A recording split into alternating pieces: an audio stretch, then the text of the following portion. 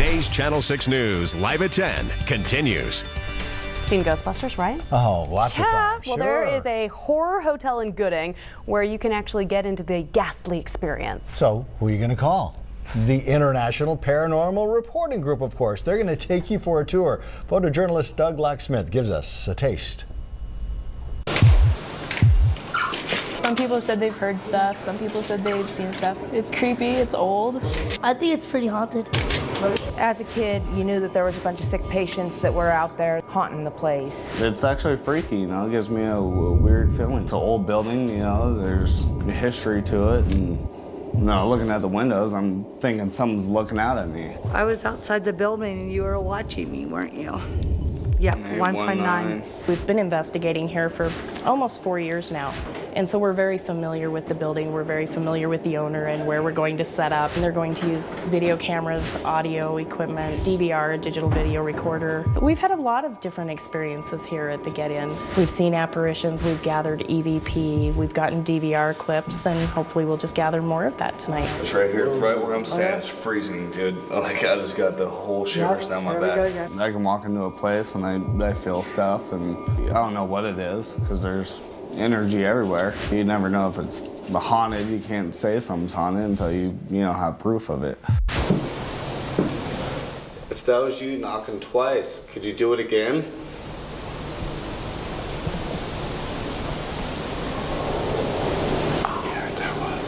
A lot of the guests that we get that come here every month are pretty serious. They're seeking their own answers. 1918. Hello. How are you? It's not just for chills and thrills. Last time we were here, we set up a flashlight for you that you like to play with, and it's right here in the middle of the floor. All you have to do is just try to touch it, and even the littlest tap will turn that light on. Yes. Now I need to know that that's you. Can you turn it back off? Thank you. 98% of the cases that we go on will have a logical explanation for the activity. Where there really truly is activity, it's very exciting. Are you out in the hallway looking at us, wondering what we're doing? Again. That's the second time, Lynn. You've heard yes again? Yeah, it was real quick that time. It was yes. A majority of your evidence will come through in EVP, electronic voice phenomenon. There have been EVPs gathered from the attic that are definitely male. There's been a female heard. There's been a child heard on EVP. And there's a gentleman in the basement that's been heard on EVP. Is this maybe your safe room? Somebody just say yes. And we got a DVR clip downstairs in the basement one evening, and it's definitely a child. There was a table right there, and this is where they caught that. Be able to go in there and catch voices or, EVPs, the things that we can't hear with our naked ear, that it would actually pick it up on an EVP. My name is Shane, and we're not here to bother you or upset you in any way. We go and we're sitting there talking to something, but we want to be able to hear it, and these voice recorders actually make it where we can actually hear the voices. If you had the personal experience and then you actually caught it on EVP, like if you heard something and then caught it on EVP, that's more proof that that thing is actually there. Are you the one that's making that noise? When I hear a noise, I'm not going to go, oh, that was a ghost. I want to try to find out what made that noise. I don't really think that there's anything to be scared of. Hopefully one day, proving to the scientific community that the paranormal isn't really abnormal. It's more of the norm. It's just misunderstood at this point. Are you in here with us? But there's nothing to be scared of in this building. Now, the cost of the tour is $50, and the money goes back into renovations at the Get-In. Want some more information? Just go to our website, KIVITV.com. Click on News Links in the big blue box. In the small town of Gooding, Idaho, one building has stood for nearly a century. In many ways, the history of this building is the history of Gooding. On your sides, Jake Milder has the story. Our history's dying anymore. The buildings are going down the road. On the outskirts of Gooding, Idaho, a solitary building stands, watching over the small town. Built in 1917 by J. Wesley Miller, it was an anchor to a college campus. You know, this was the Episcopal Methodist Wesleyan College. The upstairs was the dormitory, and the classrooms were downstairs. Lorna Bard's mother graduated from the college a decade after it started. And this is my mother on this side. She was really a good basketball player, and they played all the teams around here just like they do now. And she saved her Gooding College letter from her uniform. She was proud of that all through her life. The college closed in 1935 and sat empty until the state of Idaho built a tuberculosis hospital on the grounds a decade later. It was top of the line. It was beautiful. The grounds were kept up, grass green, flowers were all blooming. A lot of the patients, that was the last thing they seen when they come to the hospital. And they wanted that to look very, very nice. The centrally located, remote town of Gooding was an ideal place to quarantine patients, as TB plagued the nation. Tuberculosis was a cruel disease. A lot of the people came here to die, and they knew they were going to die.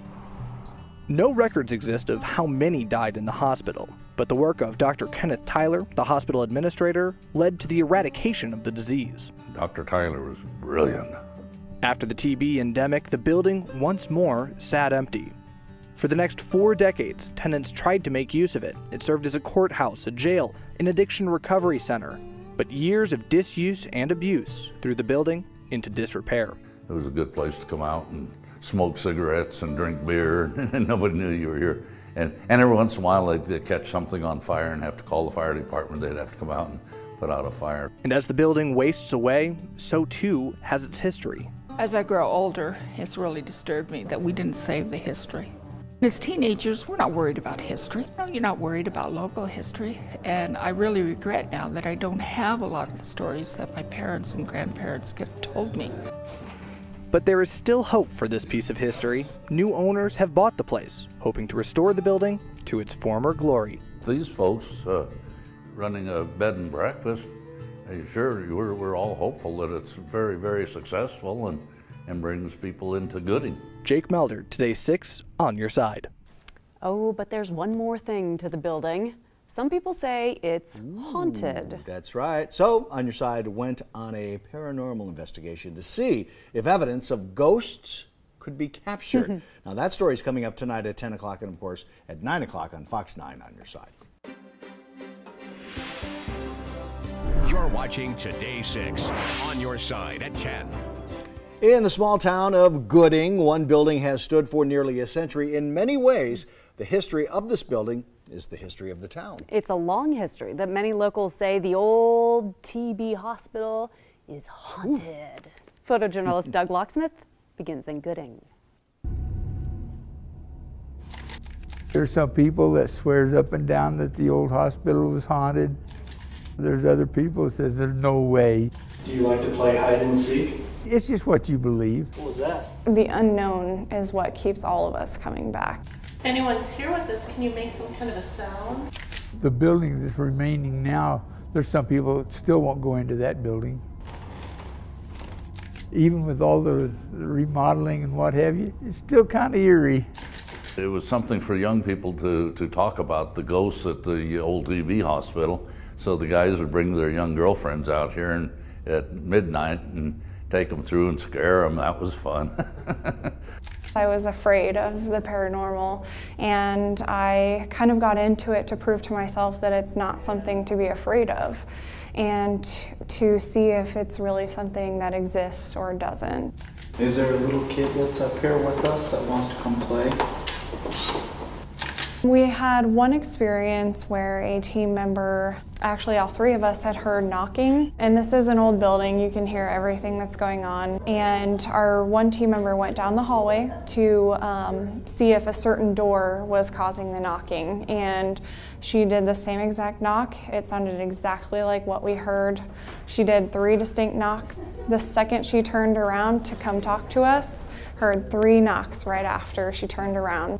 A couple workers staying in this room right here. Okay. And they swore every night between 3 and 5 that there was someone over there talking. We look at everything logically before we get on that bandwagon and classify everything as paranormal, because half the time it's not. I don't say I'm a believer in it or what have you, but I have seen some weird stuff out here where the wind blows in 2 different directions at the same time, but that's Idaho. Was a hospital. Tuberculosis was a very deadly disease, and a lot of people died in these buildings. A lot of people may believe it's angels and demons. Some people may believe it's just your ancestors checking up on you, or previous residences, or like a tuberculosis hospital, people that lived and died here at the hospital. It's based upon interpretation. Interpretation. 3 knocks. All the way from Gooding. Wow. Thanks, production, Luke. I appreciate your help. It did scary. Yeah. 3 teams enter, like the 3 knocks. One team leaves. Yeah, see how that all worked just out? one knock. A Kansas City playoff determines the postseason fates of Nampa, Bora, Timberline. Find out who's bound for the state tournament next in sports. Silver City. It's a place that many Idahoans have never visited. To even get there, you have to spend hours driving down a windy dirt road, kind of washboardy. You get the idea. But back in the 1800s, it was a bustling mining town. More so even than Boise. Yeah. So many think ghosts of the city's past roam the streets and the hotel there. So we sent Lauren Johnson hunting. Not only is this hotel over 150 years old, but people died here. And some think it's haunted. So we're gonna find out. I think every place is haunted if it's old enough. We'll all be ghosts someday. Tough way to look at life, isn't it? Roger Nelson owns the Idaho Hotel at the center of town, a place he calls home. Silver City was acquired by people who love it. You will not meet prouder old men of their shacks than the old men that own these shacks up here. Nelson's old shack is worn and full of history, and the town also old with rich stories to tell. His wife Jerry is eager to share. Some people definitely say, I cannot stay in that room again. They don't like me in that room. We had this one lady that would come back every year, and she loved room 26. She said the spirits are they like her. We've had several people say, ever see a guy in a long rider coat? And it's like, well, no, we haven't. Roger and Jerry share stories of a man, or is it a ghost, seen wearing a long riding coat. He's believed to be Samuel Lockhart. J. Marion Moore and Samuel Lockhart had a shootout, and Samuel Lockhart always wore the long rider coat. The gunfight was over a mining dispute, and both men died in Silver City. J. Marion Moore was buried in Idaho City, but Samuel Lockhart, well, people say he's still here, inside this hotel, and they say there's someone else, a ghost walking the hallways in a tuxedo. Okay, the guy in the tux is Odie Broombaugh, an old owner of the hotel, who actually shot himself in the south wing of the hotel. We're told that ghosts have shown up in this mirror, in photographs. I snapped selfie after selfie looking for any ghostly photobomb, hoping I might meet Odie, but nothing. Okay, so this is room 10. This is the one where the lady at the lace. Guests have seen her floating in this room, going in and out of walls, floating on the balcony, and even screaming. Oh my gosh. If they're here and they're haunting it, they're reasonably friendly. Have you ever had anyone so scared they left? We try to keep that to a minimum. Yeah, I've had people check in and back out at 2 o'clock, 2:30 in the morning. At 2:30 in the morning, that's when we did experience something. Our photographer Doug woke up at that exact time, turned on his audio recorder and rolled over to go back to sleep. The recorder captured this electronic voice phenomena, or EVP. Did you hear that? Listen closely. Was it a voice from the spirit realm? Hard to tell, but Doug did toss and turn, so it could have been Odie, or Samuel, or the lady in lace saying, "Don't move." I did it. I spent the night in this hotel that's over 150 years old. I slept great, like a baby, or maybe they were those ghosts that were helping me sleep.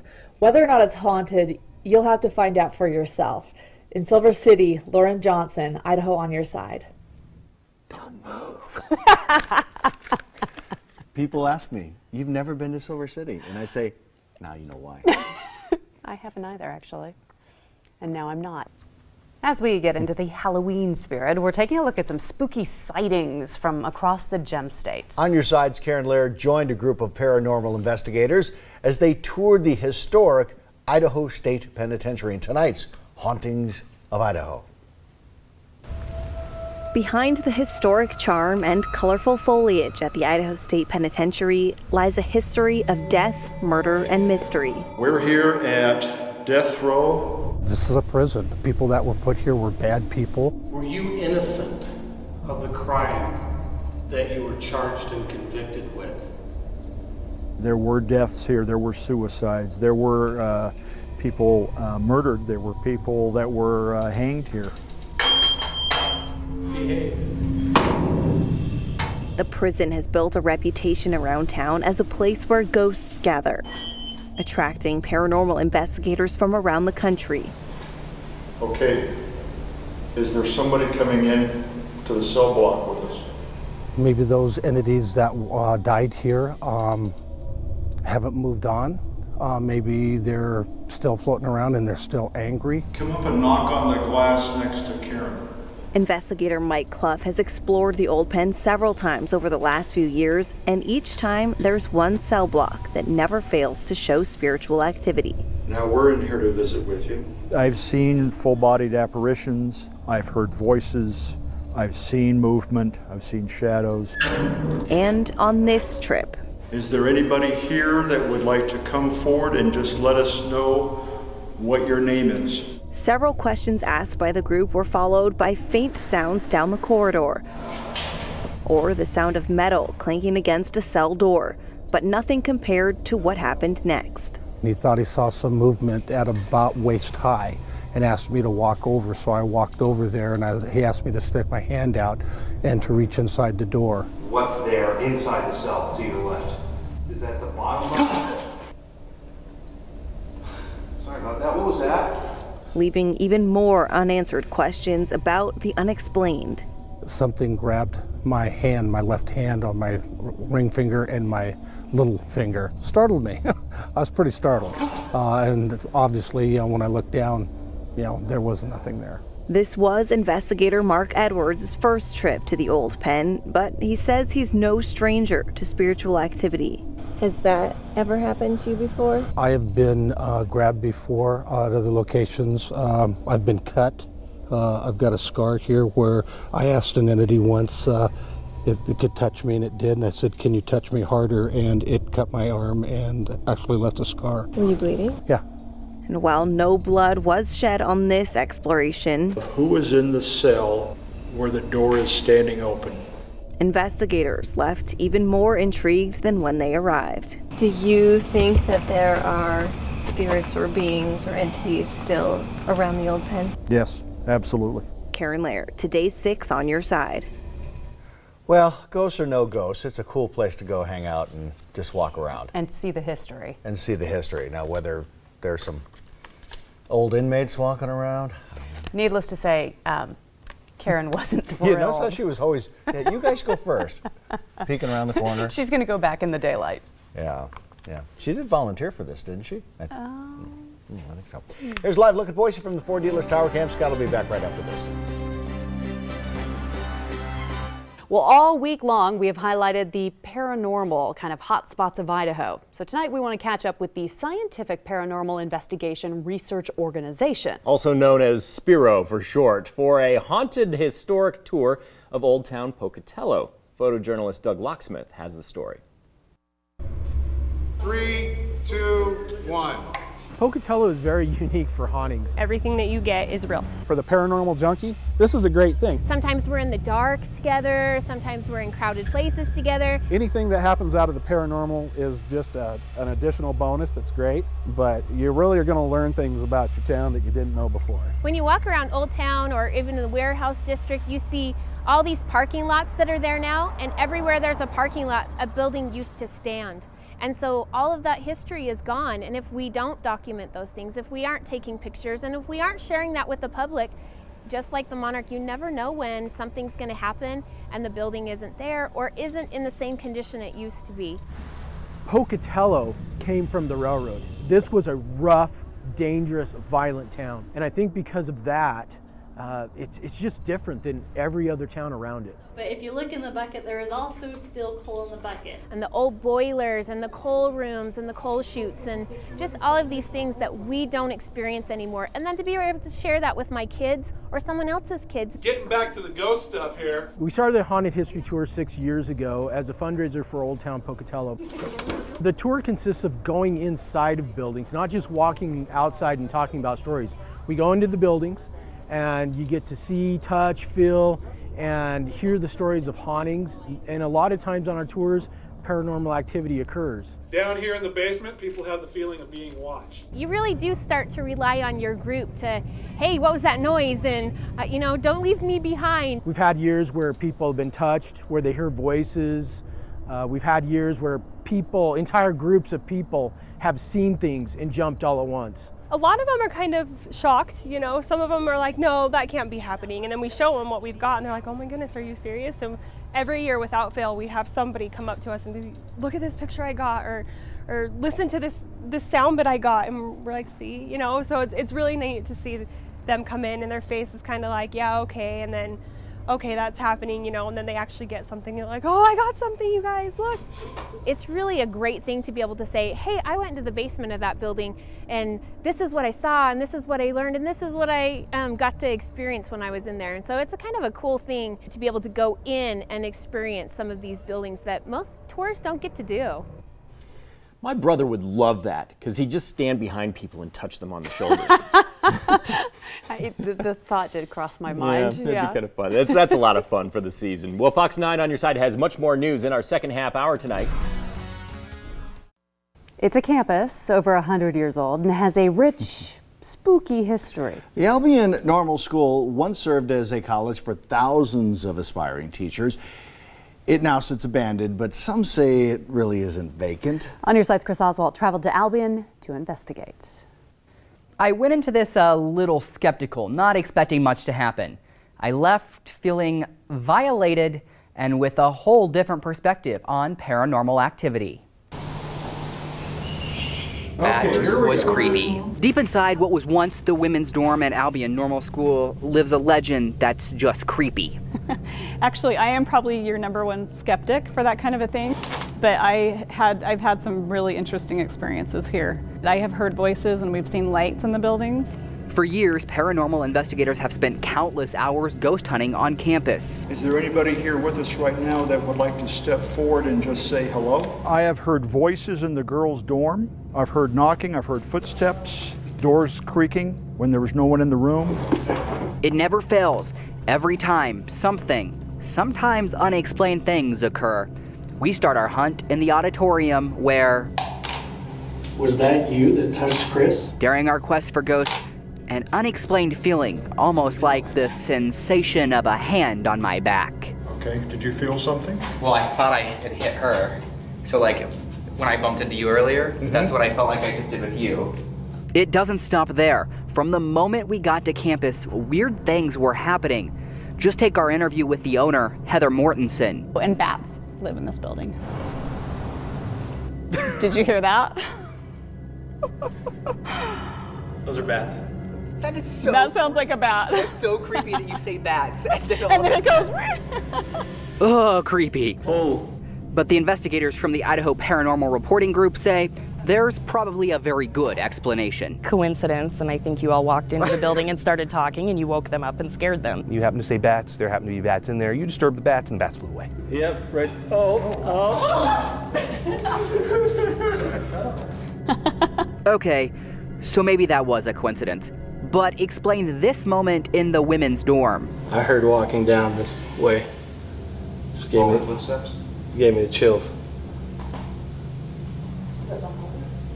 Somewhere over here. The whole time we were inside the dorms, the sound of footsteps. You behind me, Chris? Yeah, I'm behind you. Because I'm kind of scared right now. Each time, investigators quickly got to work snapping pictures, using special equipment to check the air temperature, recording possible audio EVPs, and measuring EMF. Yep, that's it. Oh my gosh, I feel it. Do you feel it? Yeah. And that's the real deal.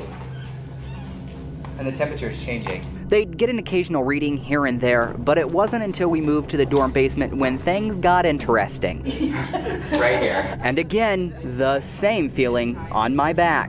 Investigators had me talk to the ghost, hoping to get a response. Are you a fun person? It wasn't too chatty, so one of the investigators took over the questioning, and he got quite the response. You want me to build you a snowman? Oh, yeah! Big time heebie-jeebies. The EMF reading went off like crazy for several minutes. That's red. Okay, let's see what I got. If the responses we got were really ghosts, they seem pretty friendly. I think that a majority of what does occur here at Albion campus is probably residual, based on what we've experienced here. And giving skeptics like owner Heather a reason to believe she's not the only one staying on campus. As I was walking up the stairs, 2 customers were walking down the stairs, and I heard a voice upstairs scaring them, kind of in a creepy little kid voice. And the people leaving were saying, "That was the best scare ever," and they were walking out, and I was prepared to go upstairs and congratulate this employee for telling them what a good job they were doing and, you know, done for the night, good job. And there was no one up there. I had my flashlight, I searched the whole upstairs, could not find anybody. The Albion Normal School is a major tourist destination. Retreats and family reunions are held there year-round, and during the month of October, it's converted into a spooky haunted house. If you'd like more information on it, head over to IdahoOnYourSide.com for more information. In the studio, Chris Oswald, Idaho on Your Side. Oh, there's something strange. Who are you going to call? Yeah. What do you think? Call Ghostbusters. Call Ghostbusters. Wouldn't go there for Halloween. No. I'd go there for Halloween. No, look at that. That is our live tower cam from the Village at Meridian. Scott will be back after this.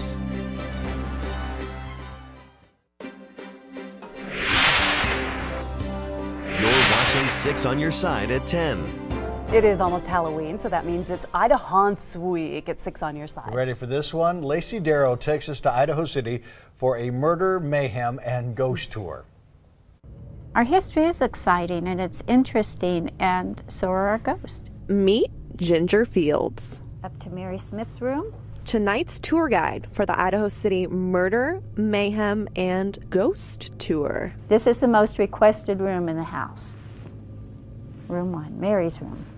Ginger is talking about the original owner of Idaho City Lodge, Miss Mary Smith. The building was built back in 1929. Mary has long passed, but guests say her spirit never checked out. This is the room that people say they lay down on the bed, and Mary will lay down next to them. But that's not the only place Mary seems to like to hang out. People who have driven by here at night say they see a woman in white sitting in the rocking chair. We think it's Mary. Ginger has been doing this tour for 3 years, but the tour isn't just about the paranormal. The people were so interested in us being a ghost town that I had more questions about ghosts than I did history. So I thought, what better way to tell our history but through our ghost? Our tour through the darkened streets, listening to the history of Idaho City, led us to our next stop, an antique store, the Attic. Would you like to have your picture taken? Ginger says that strange things happen in this building. We can sit somebody in a chair and we will ask the entity to stand in front of the person, and we'll take a photo and there will be something in the photo. Okay, it's there. It is, it's there. Something standing in front of you, something not in front of you. The real mystery of Idaho City lies in the midnight hour of our last stop, the sluice box. But it also has a ghost or 2 or 3. After burning down, Larry Carter rebuilt the building, modeling it after the Winchester Mystery House. He thought if he kept building, he wouldn't die, just as Sarah Winchester did. He built lots of secret rooms. He has stairs that go nowhere. He has doors that open to nothing. He built a gazebo on top of the building. And this building was to communicate with the spirits and to bring the spirits into the building so they could walk around and he could visit with them. Larry Carter passed away 5 years ago, but back in 2002, he told us he plans to take construction into the next life. In fact, I've told my wife that when I die to put the hammer in the coffin with me because I might need it. Further. You want us to come in further? As we walked through the house, Ginger got out her Ghost Radar app, an app designed for fun, but a tool Ginger uses to communicate with those who have passed on. They said this place was stacked, floor to ceiling again, with stuff. Did it say something again? Shortly through the tour, it blurted construction, signaling to us that Ginger may not be our only tour guide. It's not really scary. You get a feeling of that there's something here that wants to talk to you. Washington. You're from Washington. Oh my God, I'm from Washington. And he's standing right by you. Do you want to talk to us? Interest. Do you have an interest in talking to us? Were you tall? Probably. Ginger said she was once a skeptic, mostly in it just for the history. But with her personal experiences on the tour, she's now a believer. Gives me the creeps sometimes, gives me the chills, but I don't know, if these ghosts wanted to get me, they would have got me a long time ago. Lacey Darrow, 6 on your side. Lacey was a bit freaked out. Just so you know, when she came back. Yeah, she loves Idaho City, but it's going to be a while before she goes to that exact same spot. No. Yeah. The tour stops, by the way, at several more places on the way. If you want to go haunting yourself, you can find out more information about how to do it at 6onyourside.com. You're waking up with 6 on your side. Good morning, Idaho. 5:42, and right now we're continuing our Just for Fun Ida Haunt series. There have been rumors of our station being haunted. What? Yeah, so we decided to reach out and see what goes into an investigation. Why? I didn't want to know. Yeah, they should have told us that before we signed contracts here, for real. Lauren Johnson met a team of paranormal investigators here at midnight and explored this place to see if claims of ghosts were true. I'm firing up the recorder again. It is 12:49. Before we would say that a location has paranormal activity, we would have to have evidence to back that up. Meet the International Paranormal Reporting Group. Energy can't be destroyed, so where does it go? Dedicated to investigating all those claims of ghosts. And they always call and they say, you're going to think I'm crazy, but...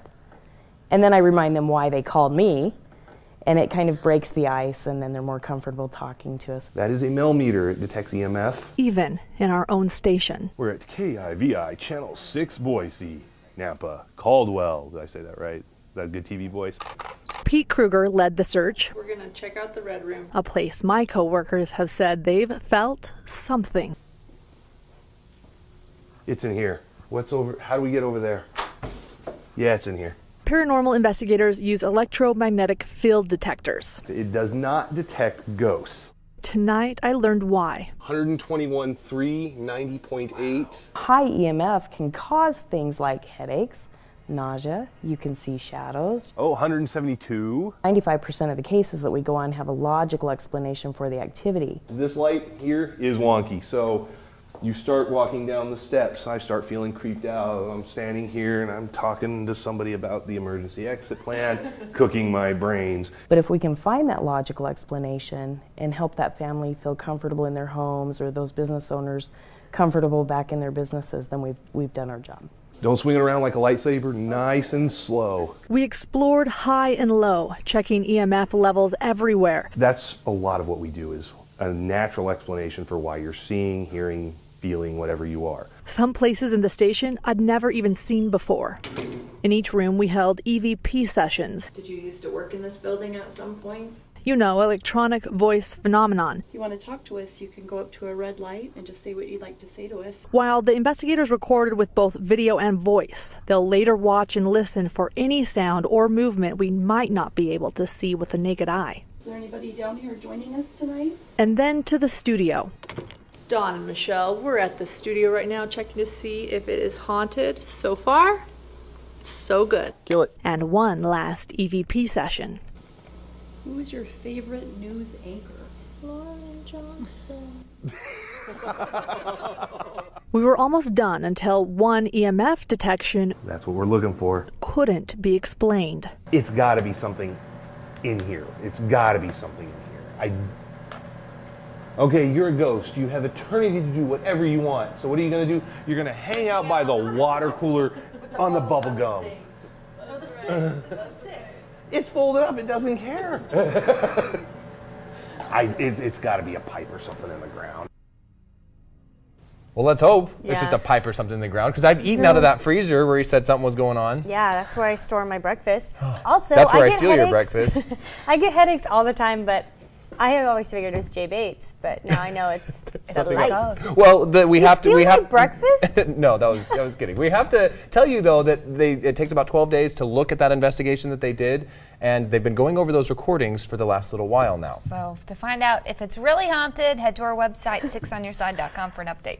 Look for this story and read all the way through to find the answer. Gosh, I know what I'm doing on a commercial break. Making entertainment news, it's Halloween week, right? That's right. Candy and frightening things. Yes, boo. Means it's time for the next Just for Fun story in our Idaho series. Tonight we take you inside the Bishop's house. We told you at the beginning of the newscast, this is a 3-story home. It was built in 1889 for the Episcopal Diocese of Idaho. And after a move, the structure now sits right next to the old state Another pen. spooky place. Fox 9's Tammy Scardino and photojournalist Doug Locksmith take us along on a local investigation. If there's somebody here with us, could you tell us your name, please? This location, and like many others, the history of the house itself is amazing. During the daylight hours, the former bishop's house might not seem so spooky. After all, people book their weddings here, and families gather here for reunions. But when the moon makes itself known on this night, an international paranormal reporting group public investigation begins. My name is Trevor. You can see that there are many of us up here in your space tonight. Our team starts off in the attic, where those who are more sensitive to paranormal activity were drawn to an unusual smell. The smell of alcohol on someone's breath. Yet no one in the room had been drinking that night. Skeeter Myers had a feeling at one point that someone brushed past her. What kind of a touch? No, it's just really light. Like a light brush? Yeah, like a light brush. But the Nampa resident didn't mind too much. I believe that there's a lot of things in this world that we don't know and understand yet. And she's not alone in her fascination with the unknown. I got into this field because of experiences that I'd had earlier in life that I felt that I needed some answers for. Trevor? Yes. I just got a name whispered in my ear. While results of the investigation are not immediate, there were plenty of questions to be had. Can you do that again in my ear for me? Please? While in the basement, an IPRG investigator thought someone whispered into his ear. Sounded like I'm foot or I'm footy. Wasn't one of the bishop's names Footy? The paranormal group conducts investigations on a regular basis at homes and businesses, free of charge. Their first concern is always to find a logical explanation for what's going on. So is Bishop Foot in here with us tonight? And about 95% of the time, they do. If you have a family that's terrified of a room in their house or their house in general, and you're able to go in and find a logical explanation for the activity and explain that to them, and they can feel comfortable in their homes again, then it's all well worth it. Can you move that chair? Can you put it where you like to put it? The woman who works alone at the bishop's house says every so often she finds that a chair in the kitchen has been moved in front of the doorway. When she puts the chair back, gets back to work, and comes back later, she finds that the chair has been moved once again. Can you tell us why do you like to move the chair over by the door? An act that might seem unbelievable, but very real for those who see it with their own eyes.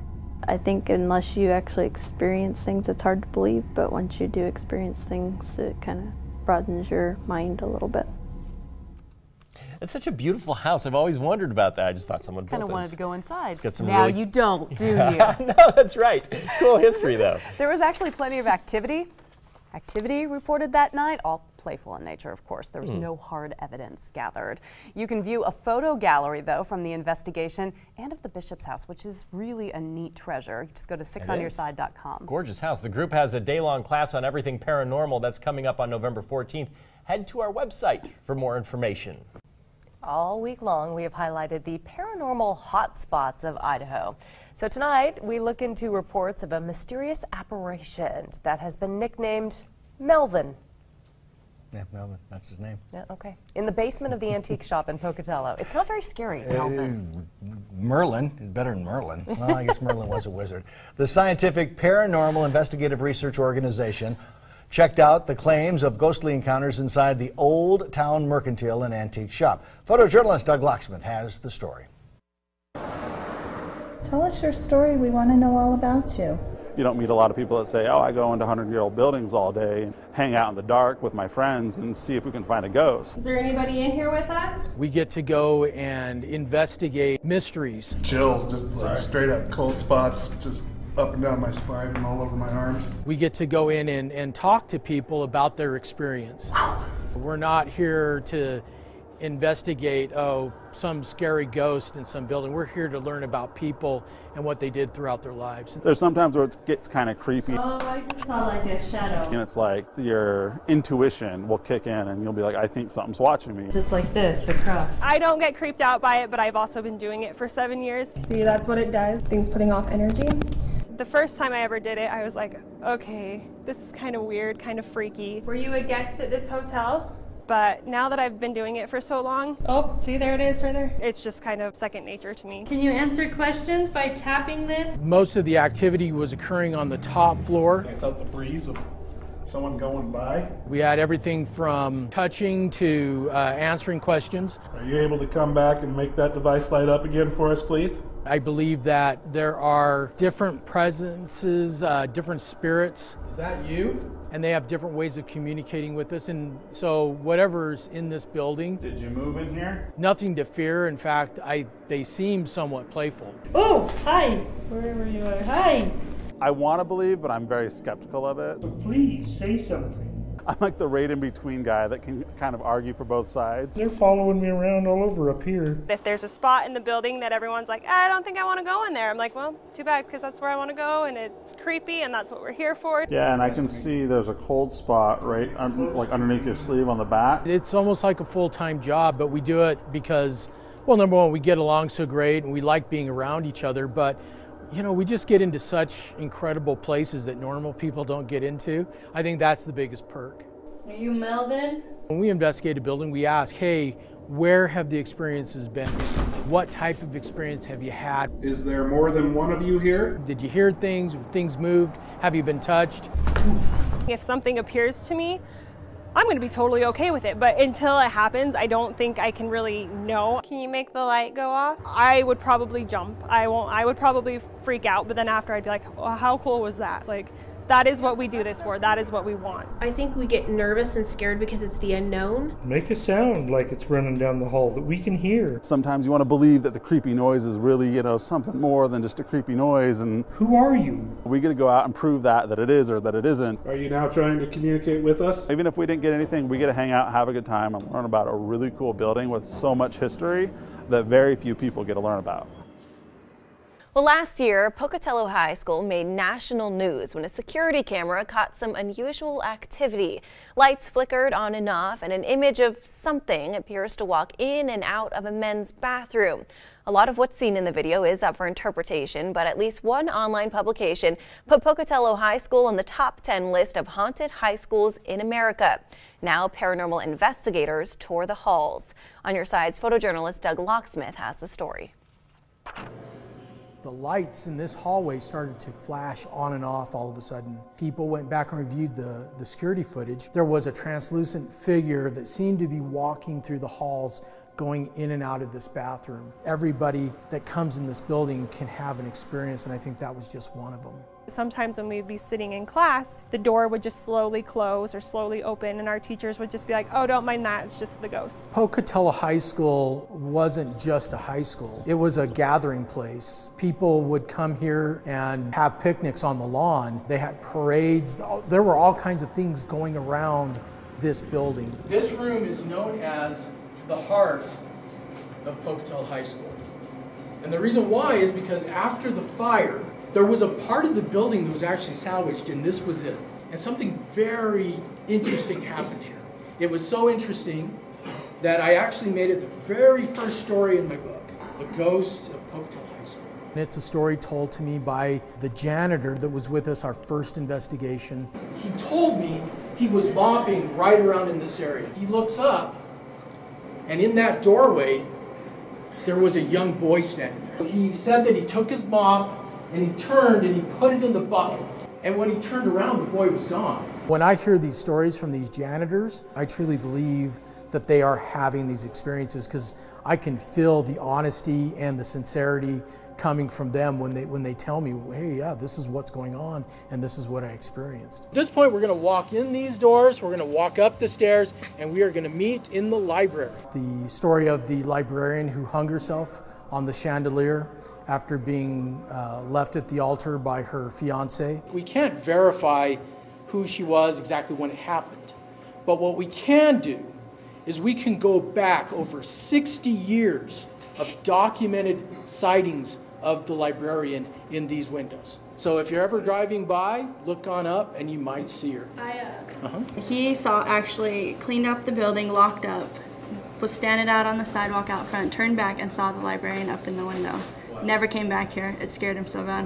One of the stories about Pocatello High is the story of a suicide pact between two girls who said that they were going to hang themselves in their lockers. The girl who had her locker on the top floor wound up not hanging herself, but the girl who had her locker on the bottom floor did. And for many years after she hung herself, that locker was haunted, made noise, rattled all the time, disturbed classes. People even said that books flew out of it sometimes. The school eventually wound up taking the entire row of lockers out and making a janitor's closet out of it. But the haunting continued in the bathroom that was right next to it. Today, girls go into that bathroom and they say lights come on and off, toilets flush by themselves, but most of all, they smell the strong scent of lilac perfume, and that's how you know that she's here. People may say, well, ghost hunting's just kind of a thrill-seeking. I prefer to call it pararchaeology. And the reason why is because just like archaeology, we're looking for remnants of human behavior. And if ghosts do exist, if spirits do exist, that's what we're finding. If there is somebody in this building, it's because this building meant something to them and they choose to be here. So John Bryan was not only our tour guide inside Pocatello High School, but he's also a graduate of the school, class of 1991. His grandfather, also named John Bryan, was in the graduating class of 1931. John says ghost stories from Pocatello High can be traced back generations, and new stories are being told each year, proving to John that Pocatello High School is indeed one of the most haunted high schools in America. If you want to learn more about this story, you can just check out our website, 6onyourside.com. Love this time of the year. It is that time for Idaho's supernatural, paranormal, and ghostly stories from around the Gem State. And our first story this week, the Haunted Mansions of Albion. All right, Don. So it is one of Idaho's largest Halloween attractions, located just south of Burley. Right now it hosts seasonal actors who kind of roam around dressed as ghosts and clowns and other creatures of the night. But some say it may not just be actors. It may be truly haunted. Photojournalist Doug Locksmith checks it out. We've had some confirmation around here that there's things that can't be explained. It's just a creepy feeling about it, you know. It's just, that's what it was when we came here. We thought, boy, this is the perfect place for this type of venue. It's different, it's nice, it's absolutely like in the middle of nowhere. And there was always the haunting that everybody had heard about. Yeah, this is a pretty scary place. The confining hallways, and the constant turnbacks, just the blind corners. And then somebody's literally waiting right around the corner to finish them off. I love the makeup and being able to scare people. Just seeing the smile on their faces and hearing everybody laugh. The people that are here performing, they're here because they're on the other side of that ball. They're the ones that want to be the ones that scaring people. And it's a rush.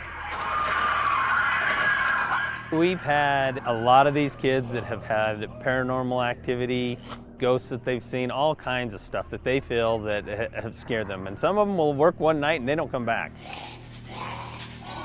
Last year in this building, I was in the basement and I was taking pictures and there was like this black aura. It was just standing in the doorway. I guess ever since then I was just like, I want to work in this place. I want to be able to experience what others have experienced and be able to scare the living crap out of people. Well, like me and my buddy Christian are just gonna walk through it and meet my buddy at the end, like just kind of meet up in the middle. We probably got like 10 feet into it and he saw something weird. He had his flashlight and I was just using my little phone. It didn't go very far. I had chills down my back and he saw something weird move and we were out of there just fast. And Our buddy supposed to meet us in the middle. He didn't meet us in the middle. He didn't even go in. You can just look out on the campus and with this beautiful green lawn, and you can see past the boarded up doors and the windows, and you can kind of see the life of this campus the way it used to be. The old Albion Normal College, it actually closed in the 50s.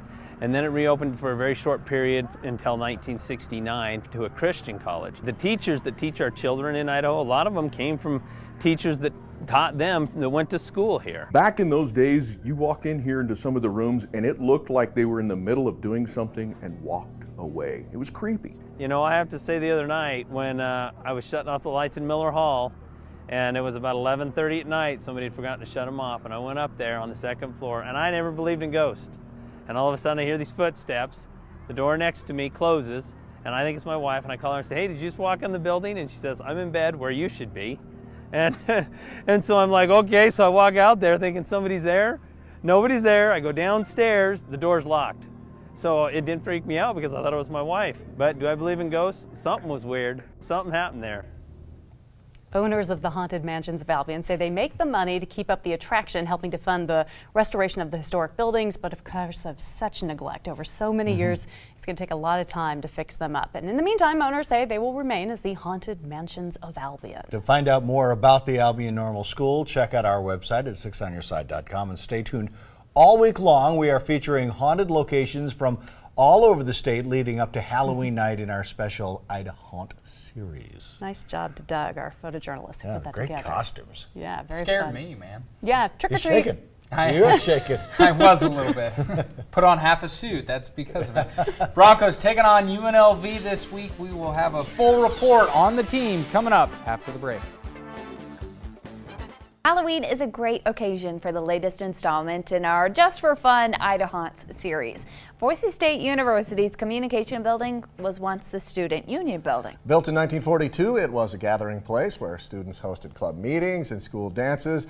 But according to one legend, the building may have a ghost. 6 on Your Side's Lacey Darrow has the story. I've heard of objects moving, screams, footsteps, loud moans. The students have been talking about this for years and years. How far back, we don't know. On this entire top floor, spread these around, just remember where you put them. Pete Kruger with the International Paranormal Reporting Group leads this investigation. Infrared cameras, audio recorders, EMF readers, all equipment used by the IPRG to document paranormal activity. Dinah, if you're with us, would you be willing to share your story with us? Dinah is said to be the Communication Building's resident ghost. Every culture in the world has ghost stories. Every culture in the world has some belief of some kind of afterlife. We've never documented anything that would prove that whatever is occurring there is harmful. Marie Cuff, executive director of the IPRG, says the story of Dinah dates back many years. Back around the 1950s, when they had a dance, a young lady was supposed to attend with her boyfriend, and he canceled on her. She went ahead and decided to go to the dance by herself, and when she showed up, he was there with someone else, and it broke her heart. She ran out of the room and into one of the back stairwells where she cried, and then she went into one of the bathrooms and hung herself. Did you just hear that? Although the story of Dinah may be unconfirmed, Marie does know why people call the alleged ghost Dinah. Marie says a teacher was working late one evening when there was some writing that appeared on one of the chalkboards. He finally said, if there's somebody here, who are you? What is your name? Nothing. So he asks again, and on one of the pianos, the old song Dinah Won't You Blow began to play. And so he named her Dinah. Marie says the key to investigating the paranormal is having an open mind. And for Marie, that means looking for a logical explanation for any reported supernatural activity. And her team may have found one. Oh, wow. High levels of electromagnetic fields. People that might be sensitive to electromagnetic fields, there's a whole list of symptoms. Feeling of people watching them, you know, of crawly skin, paranoia, headaches, nausea. Marie says that high EMF levels could explain some of what students claim to experience here, but not all. they get a little creeped out, but they're also there late at night by themselves quite often. So some of that could just be being there by yourself late at night in a dark building. The cause for the hauntings there, or the paranormal activity there, is kind of unknown, because even through all the research, there's no proof that a young woman actually hung herself there. So what really is causing it is kind of unknown. This is an academic institution. That's what they do. All these little buildings around us is they look for answers for problems. This one doesn't have an answer. Lacey Darrow, Good Morning Idaho. Kinda creepy. It's 6:52 right now. Take a live look at the village at Meridian. Our top stories and a look at your commute, plus the last look at the forecast are all coming up next. Good morning, Idaho. If seeing is believing, then our next story, well, you're just going to have to decide for yourself. So in 2012, Sci-Fi's TV show Haunted Highway featured the old Masonic Lodge in Silver City. The current owners of the building say the folklore and stories of paranormal activity at the location, pretty much nothing new to them. But they wanted to know if the stories were true, so they asked Aubrey Tibbist, a self-described medium, to investigate. 6 on Your Side's photojournalist Doug Locksmith has the story. Sometimes you think you see somebody out of the corner of your eye and you look and they're gone. And I think everybody experiences that. Generally there is somebody there. I do see, the other side. I always have. This is sort of my passion, to go through and look at the history of things and talk to the people that used to be here. There's probably 3 that I'm listening to right now. I don't know if I would call me psychic. I'm intuitive. Sometimes I know things, sometimes I don't. It's hard for me to open up, just because when you're little and you think everybody can see their loved ones, and then you come to find out they can't. So for years I kind of shut that down. There's a lady in here, sweet lady, okay? She's dressed in white. She really liked working with her hands. She had 2 children that passed, and she misses them. She wants to see them. There's people throughout this whole building that reside here, but she does not allow them in her space. This is her domain.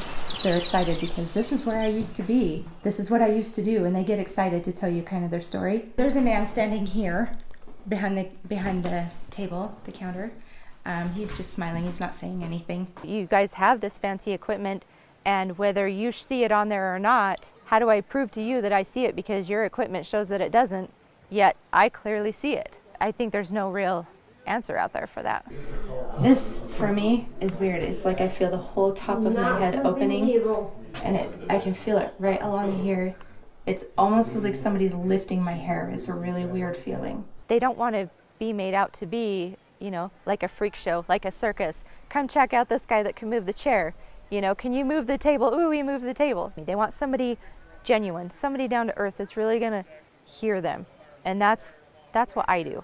So I'm letting all of them know right now, whoever wants to move and cross over, be with your loved ones. You've been stuck forever. If you want to go, I will help you. Oh my, all right. To hear more from Aubrey Tibbist experiencing inside the old Masonic Lodge, you can head to 6onyourside.com. Halloween, of course, brings out the ghouls and the goblins and a few princesses. Just throw them in there for a night of trick-or-treating or a trip to a haunted house. But some folks say there's one spooky spot in Boise that really is haunted, the old pen. Especially at night. So just for fun, at least that's what we told them, just for fun, we sent chief photographer Doug Locksmith and crew to check it out. People hearing footsteps, the sound of cells opening and closing. There's been deaths here. The old Idaho Penitentiary absolutely is haunted. If you're here, man, can you let us know? It's not just a typical ghost tour that you can go on. We do an actual investigation here. Did you hear that? We'll have 5 teams. It sounded like a no or like a whispered no, didn't it? And then they'll visit each building and conduct an investigation throughout the night. Now it's your chance to communicate with us. We've heard stories from guests and from investigators about most every area of the site. How many are in here with us? I don't know if they leave me alone because I work here or not, but I just look forward to seeing what everyone else comes in contact with. If you're here with us, can you knock on the wall? Did somebody just make noise? I heard that too. I heard stomach growl. We heard knocking from within the wall. Can you do that again? These things don't perform on command. That's why we do our investigations, and we just hope that something will happen throughout the night. Just sitting in the back of the corner, and my friend had told me there's just weird vibes, which I felt because I didn't want to leave this room. Something like glanced against my head, so I turned around to see if it was a web or something. There was nothing there. Excuse me. There's nothing there. It's just weird when it happens to you. You know, you see it and you hear it, and then it happens to you, and you're just like, what is that?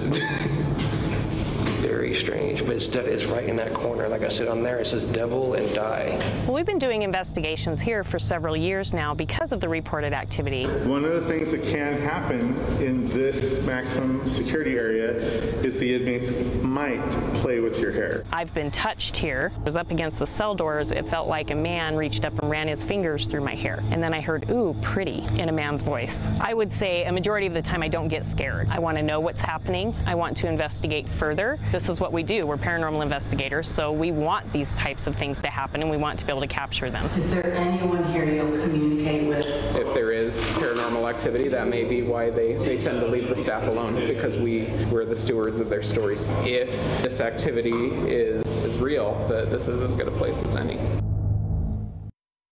One Idaho family is saving a piece of Gem State history one scare at a time. Tonight, we take you what was once the Albion Normal School, established by the state legislature 125 years ago. We're going to introduce you to the family who's turned the facility into a Halloween attraction to help actually restore the historic buildings. Photojournalist Doug Locksmith shows us.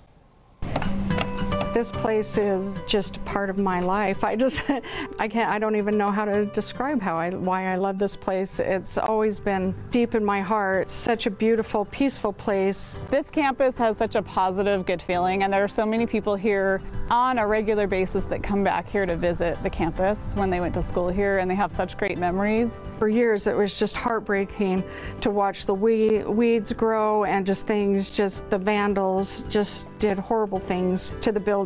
And once they start breaking in, then the weather and animals start getting in and just really gets terrible. My husband purchased this when I was home pregnant and sick in Boise, and when I came here and he brought me here, I was like, what in the world are we doing here? We had to put on masks and gear up to even go inside the buildings because they were so bad. They were just crumbling apart. The buildings, obviously, where we have people come and stay, we've stripped them down to the studs and completely renovated with new wiring, electrical and plumbing and all the things necessary for a comfortable stay. The buildings that we use for the haunted mansions, they were scary. It's hard for me to walk in these beautiful buildings and run into all these spooks and stuff that I have to work my way around. But really, when you think about it, how else are they going to be able to bring in that revenue? If they were just to jump in and repair the buildings, they would be losing money, not making money. It's really fun and kind of ironic because when we talked to Patty, the historian here at the museum, her dad and her grandfather were maintenance workers here, and they actually have memories of little haunted houses that the school put on. Up in the gymnasium, they had a haunted house here. Over in Miller Hall, they did a haunted house just for a fun weekend kind of thing. And so we think it's just really fun that historically they did those things here for entertainment. And now here we are so many years later doing this as well, that's helping maintain these buildings. Oh, is it haunted? Yes. But I wouldn't say haunted in the traditional sense, because in my mind haunting is more of a scary thing. But there are definitely ghosts around, and my theory on that, when I give tours, I tell people my theory is that the students and teachers that attended school here, they loved it so much. I've had the privilege of speaking to a lot of them, and after they pass on, some of them want to come back to visit, and some of them are practical jokers, I think. So that's my theory on the ghosts. But yes, there are ghosts. She's not afraid of no ghosts. The Mortensons say they have future plans for the campus that may include a school inside the former women's dormitory and a variety of summer programs for the kids. But for now, the campus will remain the Haunted Mansions of Albion. For more extended and exclusive content about the school, you can head to our website, 6onyourside.com. It is Halloween night, and of course that means trick-or-treating, ghostly costumes, and scary stories.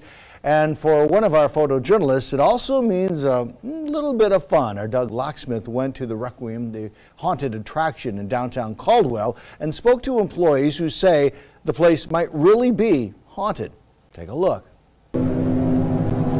Telling people it's actually haunted when they come through, it definitely creates a better atmosphere. Finding out that the place you're gonna go get scared in is actually haunted, and there could be a chance that you see one of the ghosts or have something happen to you, helps create a fearful environment. I definitely think it's haunted, and I don't think anything will ever change that in my mind. When we were moving everything out of here for the Caldwell Pawn Shop, my daughter would see shadows going from one corner to this corner. Kristen first told me the story of the building, how it was the undertaking and the funeral parlor, and people say they get scratched, they feel touches. I thought that was all a bunch of bogus, to be honest. We do have paranormal groups come through, and they asked who was the entity, and pretty distinctly you can hear an old lady or a woman at least go, Alyssa. It's definitely pretty spooky too if you're in here by yourself or in a room by yourself. It's unsettling at times. For the first couple years, no, I was totally fine with this place. Like, I almost didn't really think that any of this existed, really. I'm one of those people that needs to see like some actual proof before I start just believing something. Where are you going? Stay be my new roommates! The main portion of your scare is definitely going to be from us, but the mood of knowing that this place could actually be haunted and you could actually see a ghost here possibly. From what we've been told, there's two in the back, and then there's one that hangs out around the middle, and then there's one that goes hangs out in there. So this is where our new one hangs out. This is where any blonde actor that we've had up here, she's made really, really sick to the point where they have to leave work. As soon as they get out of our building, they're fine. So we can only have girls that have dark hair working up here in this room. We do know it's a female entity. I'm going back to my set room where I'm positioned to scare people, and there is this white figure standing in my path, and it is crystal clear. And I came around the corner, jumped so hard I ran into the wall behind me, like totally scared the pants off of me. And then it was just gone. It's gonna take a lot more than her to scare me away from here, but I can't ignore that. That was something real. Until you have something happen, you're never gonna truly know for yourself. Feeling somebody tug on the back of my sweatshirt, that I could not explain at all 100%, because I know there was no one behind me and it was just my mom and I in that building that day. And when the only other person you know is inside this building looking at you as you go tumbling down a staircase, there's nothing that really even comes close to how terrifying that is. Owners of the Requiem tell us they have had several paranormal groups investigate their building, claiming up to 30 entities may be haunting the location. If you want to check it out, they plan on being open again next Halloween season. This is Idaho News 6. Here's another just for fun Halloween story for you ahead of the holiday weekend. The Boise Little Theater is a local standby. It's entertained guests for more than 70 years, making it Idaho's longest running all volunteer community theater. But is something spooky lurking backstage? Our reporter Nicole Camarda and chief photographer Doug Locksmith teamed up with Western Idaho Paranormal to investigate. Boise Little Theater has been closed down since the beginning of the pandemic, but a few special guests have stuck around and made themselves known. There's a lot of skeptics out there who don't believe it. From my personal experience, I know they're here. I know they are present. The ghosts that we have encountered here in the theater are really super nice, really super friendly, and they seem to be pleasantly happy here. Is Justice or George here? Sometimes he won't let the lights turn on. I was standing here one night, just like this, watching the show. I could see both doors, see both light switches, and lights came on, came off, came on, came off, came on, came off. And I'm like, and I told him to stop it, and it stopped. It was kind of peeked out. It definitely felt like you're being watched. A few times I saw shadows in doorways and heard some strange sounds tonight that we're hoping we caught on our recorders. It's really dark in here. You think you could turn some lights on for us? Other side of the lobby is actually the poster of the show that was on stage when the original theater burnt. Does the play The Fifth Season have any significance for you? During the fire, of course, people panic and get out, and then the two people who perished in the fire, the one came back into the theater to save the furs, which were on loan from one of the fur shops downtown Boise. And the other guy who actually perished in the fire, his wife went out one side of the building, he went on the other side of the building, he couldn't find her, so he went back into the theater to find her. And unfortunately, he perished in the fire. We can feel them here. Their presence is known. So what happens is when you walk through the breezeway right here, this window right here, because normally the lights are shut off into the costume room, and his face has appeared out this window looking at you. And I've experienced him looking at me a couple times. In the costume room, it's a very tight space. A lot of clothes, a lot of aisles of clothes. Started getting some activity. I heard what sounded like a loud vocal yawn, and confirmed that wasn't any of our teammates. And then I believe you were holding a device that started lighting up unexpectedly because it hadn't done anything all night. And we had another device start going off like crazy. Okay, now stop touching it. Not really sure what that was all about. Or are you trying to make a song? I believe that there are some things here that we haven't been able to explain yet, and I know that people have had experiences here to suggest that there is a haunting here. All right, so let's spread out a little bit, I guess, and what was that? What was that? And I don't think they are out to harm anyone here at the theater. They're at the theater because they loved it, and this is a happy spot for them. They were part of our lives, and they're still part of our lives. I think when the theater burned down and they lost their lives, unfortunately, I think we moved over from there to here. They needed to be part of the theater still, and the people are here. They feel the love. They feel they're part of something still, and I think that's why one of the things that we don't ever have any negative experiences with them is because they're here and they're with us and they are wanting to be part of our productions. Nicole Camarda, Idaho News 6. Okay. The scare factor doesn't stop there. This Halloween, we're also taking you behind bars at one of the spookiest spots in the state, although the old penitentiary has been closed for a long time. Some say inmates still haunt the halls. Our Doug Locksmith with Matt Sizemore tagged along with paranormal investigators into the wee hours of the morning, hoping to see some proof for themselves.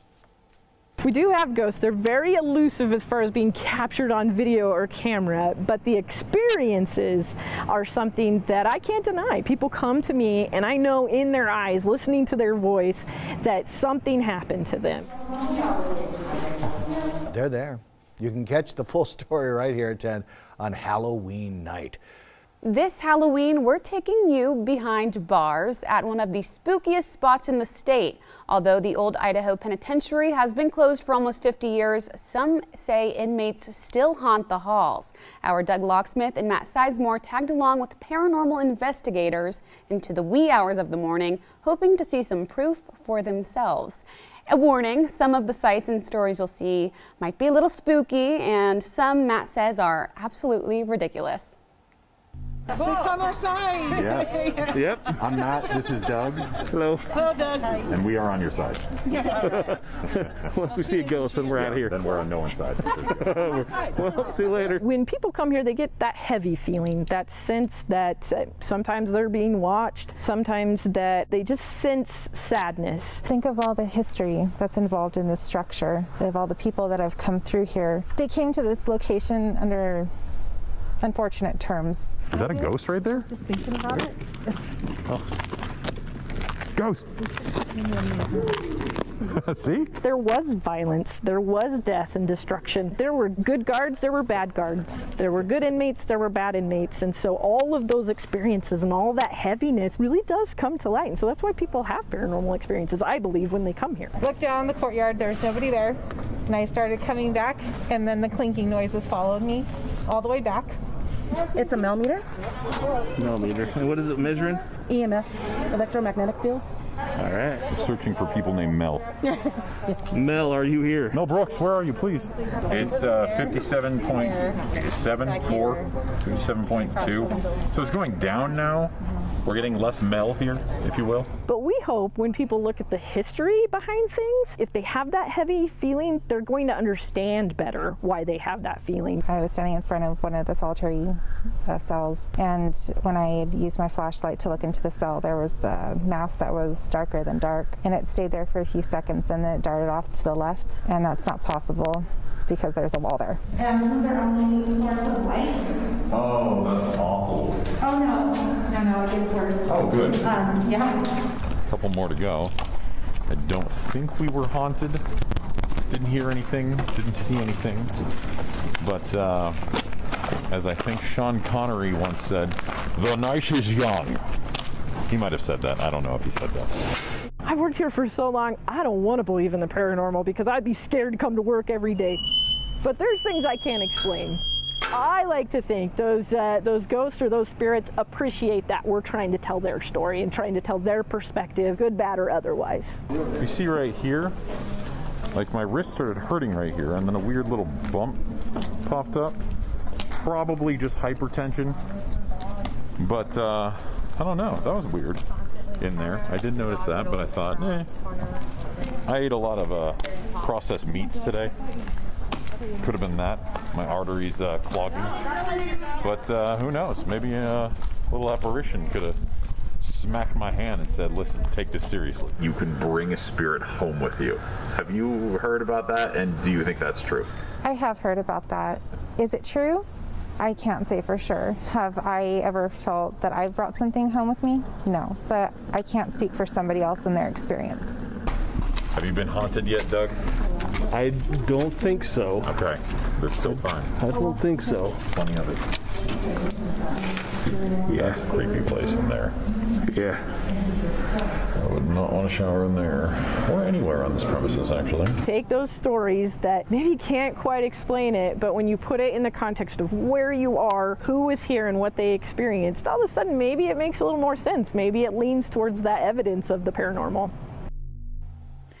Going on a ghost hunt with Big River Paranormal isn't just a fun and spooky adventure. 100% of all proceeds go right back to the Idaho Historical Society, so it's a win-win for everyone. If you're interested in going on a paranormal investigation, we have that information on this story on our website, idahonews6.com. Halloween means some scary good fun with costumes, candy, jack-o'-lanterns, and of course, haunted houses. But have you been to the haunted mansions? Our Natasha Williams takes us on a spooky stroll through the haunted mansions of Albion in today's Made in Idaho. This abandoned Idaho college is rumored to be one of Idaho's haunted hotspots. But if you want to brave this attraction, you'll have to head out in the middle of nowhere. It was the Albion Normal School. 100-year-old building.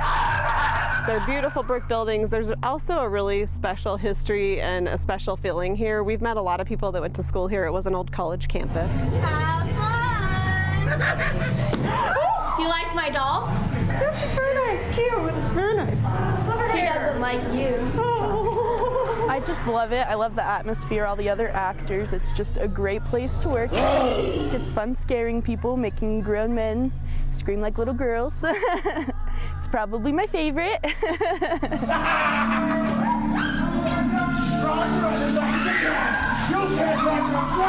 Actually, I get scared. Like I'm not paying attention and an animatronic jumps out at me. I'm like, no! See you around. I do believe in the paranormal. It's just, you know, I haven't had like seen one be like, oh, yep, Casper's real. Casper's real, I'm out. We do have a lot of neat stories here that are associated with the history of the campus that are ghost-related stories that the community over time have talked about. A lot of people drive up here and they're like, what in the world? Why would they have built a college here? And that was my first reaction as well when we came here. The community petitioned with the state of Idaho to bring a college here, and they agreed to build a college if the community would come together and build the first building, which they did over here at the stone building that's now a museum. Over time it closed down, and then they had the Magic Valley Christian College come in also during the, I believe, the 60s and 70s. Then then from my understanding, they had a few other small groups come in, but then it was abandoned and they boarded up all of the windows. The city of Albion had a great task to try to take care of it and keep people out. A lot of graffiti, a lot of vandalism. But in 2008, we came and purchased the buildings and took it over and started the big renovation process and cleaning them out. I believe it is haunted, but I haven't seen enough of it to like tell you like fully like, oh yeah, it's haunted. Like I just had like some very rare experiences here. I've seen like things that I think like it's someone else that are walking through the building, and I go and try to say hi to them or something like that. No one would be there. These are the dorms. There was one time, this was the creepiest thing that has ever happened here. I was the first door one and we were walking around and we went into this room and there was a guy and he was completely in black in a hood and he was just staring at the sink in this pitch black room, no flashlight, no anything, by himself, just standing there. I like walked in there and I was like, nope, I'm not dealing with that. And when we went back through to go find him, because other people were complaining that he was just being creepy because he was just standing there, we could not find him. We searched every room, every nook, every cranny, and he was not there. Okay, hard no, hard no, hard no. We have parents that bring their kids out and work with their kids and go home laughing all night from the stories and things that they've seen, and so it brings a lot of joy to a lot of people. Natasha Williams, Idaho News 6. So the haunted mansions are taking COVID-19 precautions with extra space in the buildings and ticketed time slots as well. And you can find information and that link at idahonews6.com. You're watching Idaho News 6. Earlier this year, our Stephanie Garibay visited the historic Schubert Theater in Gooding, Idaho. The building was built in 1920 by Frank Robert Gooding, named after his daughter Louise May Gooding Schubert. Residing on the corner of 4th and Main, this old theater is currently closed for renovations. Over the last century, some legendary events have taken place inside this building, from traveling vaudeville acts, handcrafted artwork, to the days of early film and current cinema. But as we found out, there's also another story to be told. Stephanie Garibay tells us about the ghost of the Schubert Theater.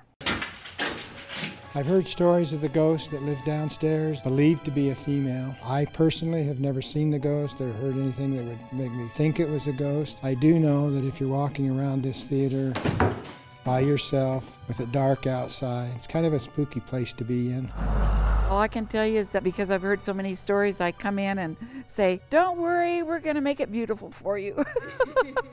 Some of the original stage lighting. And our hope in restoring this theater is not only to get it once again operating as a theater, but also restore it to its original glory. This is a 100-year-old historic theater which will contribute to tourism, not only in Gooding, but also throughout the state. People need to know that we're accomplishing something. Like we've put on new drains, we've been able to put on a brand new roof, we've been able to clean up the flood damage that was done. We're hoping people will come forward when they realize the historical significance of this theater and the value of it. When you see hand-painted canvases on the wall by Hugo Clausen, very well-known artist and who was the architect of this building, and the hand-painted canvas that we have is a backdrop and signed by Ernest Miller. The original lights were gas lights. I have a family member that worked for several years as a projectionist, was here late at night, many nights, picking up after the movies and so forth. He has never seen the ghost. He's heard the stories. I've heard a lot of people talk about the ghost, but I've never talked to anybody that actually has seen or been in the presence of the ghost. So we have several buildings in Gooding that are haunted with ghosts. Standing on this stage used to bring a feeling of excitement to people in Gooding, and some community members are hoping to bring that back. Okay. Got it. Uh-oh.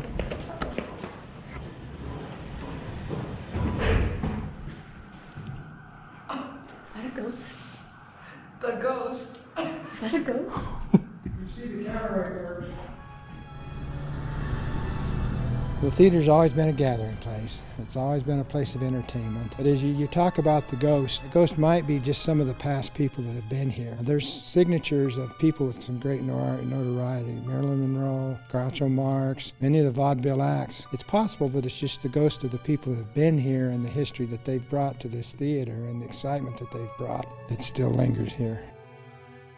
The Schubert Theater was not the only building in Gooding to have a ghost story or two. Tomorrow on Halloween night, we take you inside Idaho's former tuberculosis hospital and Gooding College with the help of the Western Idaho Paranormal Team to find out, is it really haunted?